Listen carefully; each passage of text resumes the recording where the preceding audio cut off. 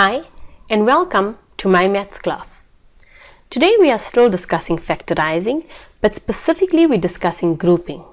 Now in order to do grouping, you must be comfortable with the rules of taking out a common. Now when you are doing grouping, you will notice that the questions are very different from the standard questions you've seen. Number one, there's usually no common to take out. Number two, it tends to be 4 terms more than your usual 3 terms to do trinomials, or more than, or like example, your 2 terms to do difference of 2 squares. Right, let's take the following example, 4m minus 4n plus am minus an. Now if you look at the entire question, you will notice there's no common. That's the first thing. The second thing, we can't do trinomials, it's not 3 terms.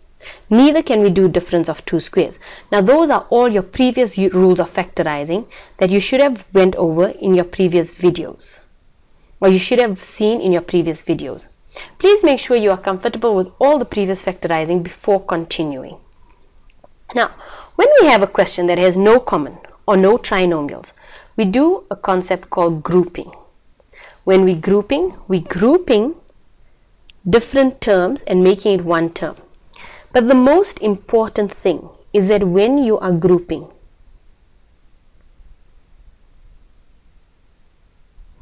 between the terms, you must have a plus. For this example, I would have 4m minus 4n plus. I am adding that plus. The plus that's in the question is with am.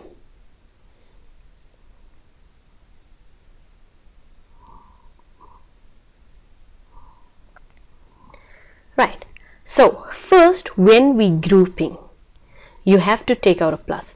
Now it is a common mistake for pupils to not put this plus. Or when they are grouping, they group very fast. So what they do is they just circle the 4m minus 4n in the question and they go on. Now if the middle term is a plus for your, and you're lucky it's a plus, then you'll get it correct. But if that middle term is a minus, then everything you do would be incorrect. So it is better and safer to rewrite it and to put a clear plus between each group. So number one, we're going to group. But you're going to remember your plus sign. Next, we're going to take out a common, as we had done in the previous video. Now what is common in the first bracket? 4. Leaving us with m minus n, plus what is common in the second bracket? A, leaving us with m minus n. When we're doing this, we are taking out a common from the group. Then you look at the bigger question and you take out a common again. But now you're taking out a common from the entire question. If you look, there are 2 terms. This is your first term and this is your second term. What is the same in each term? The entire bracket m minus n is the same. So if I take that out, m minus n, what am I left with? I'm left with a 4 plus a. Now you've completely factorized. You know you completely factorized because when you look at the answer, you will notice that the answer is 1 term.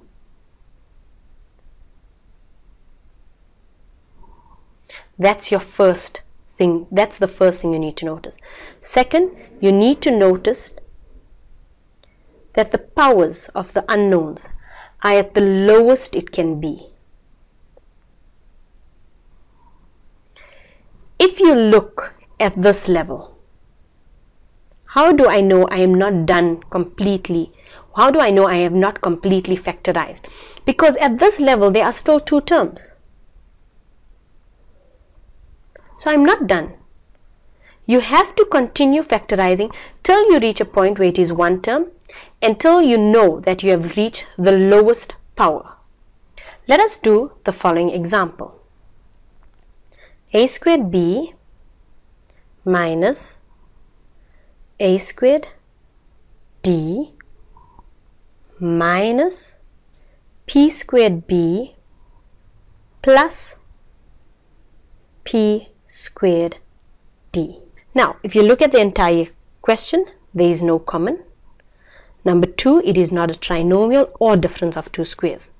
So what I'm going to do is group. Now, how do I decide what to group? If I look at each term in the expression, I will notice that in the first two terms I got a squared. That's the same. In the third and fourth term, I got p squared. That's the same. Now, when I am grouping, I am going to rewrite it. So I'm going to have a squared b minus a squared d. That's my first group. But look, I'm putting a plus. And then when I'm grouping the second group, this minus is part of the p squared b. So I need to write it in the second bracket, minus p squared b plus p squared d. It is important, again I am emphasizing that when you group, you put a plus. If you had taken a minus there, then this p squared d would be incorrect, because that minus would have made this positive a minus, and then we've changed the original question. Right. The next step is to take out a common from each group. In the first group, we've got a squared and we're left with b minus d. In the second group, I'm going to take out a minus p squared. Now, when you take out a minus,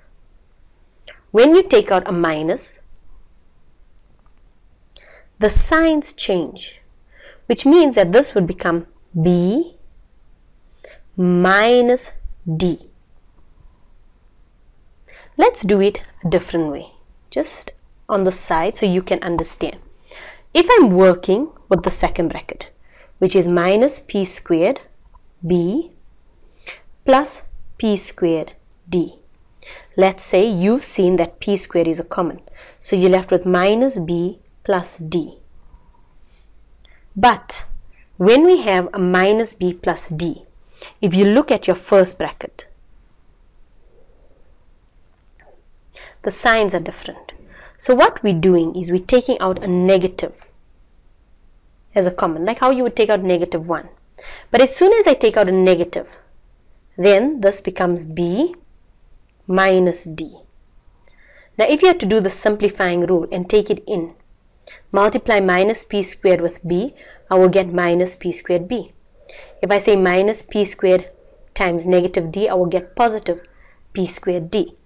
Going back to our question, now we have two terms.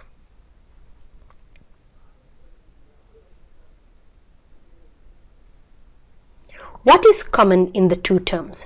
b minus d. What is left? A squared minus p squared. How do we check if we're done? Number 1, I have one term, which is fine. But are my powers at the lowest?